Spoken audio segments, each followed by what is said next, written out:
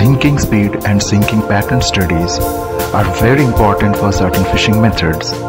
Success of fishing, such as purse seines and ring seines, depend greatly on the sinking speed of the net. In order to have a good catch, purse seines and ring seines should sink quickly into the water. Ring seines were first introduced in India in the state of Kerala by Central Institute of Fisheries Technology in the 80s, and since then the gear has become very popular among the fishermen. Ring seines, also known as mini purse seines, are generally operated in shallow waters, unlike purse seines which are operated at a greater depth. Sinking speed is affected by various factors such as weaving weight, mesh size, mesh geometry, material used, twine size, and hanging coefficient. Faster sinking speed helps prevent the escape of the fish, which tend to escape from the bottom before the net touches the ground.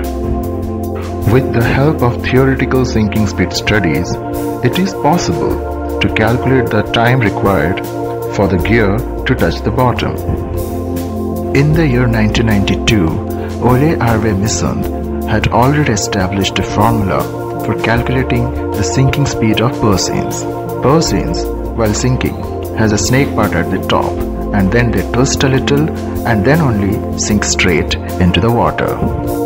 Whereas ring seines, they first show some bulging due to the water current and then only sink straight into the water.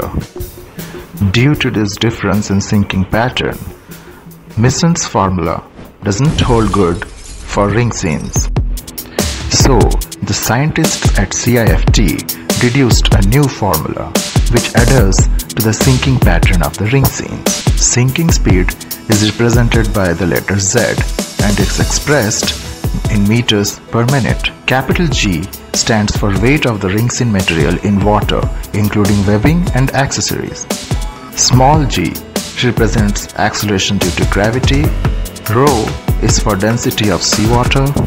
CD0 is for drag coefficient of the knotted meshes, and S stands for webbing surface area. This formula was tested against theoretically set parameters with the varying twine diameter, mesh size, and lead weight.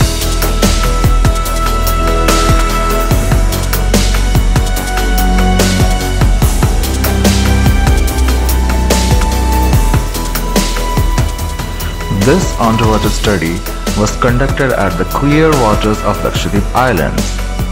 As you can see, the webbing panel first follows a curve on its way down due to the water current and then only goes straight into the water.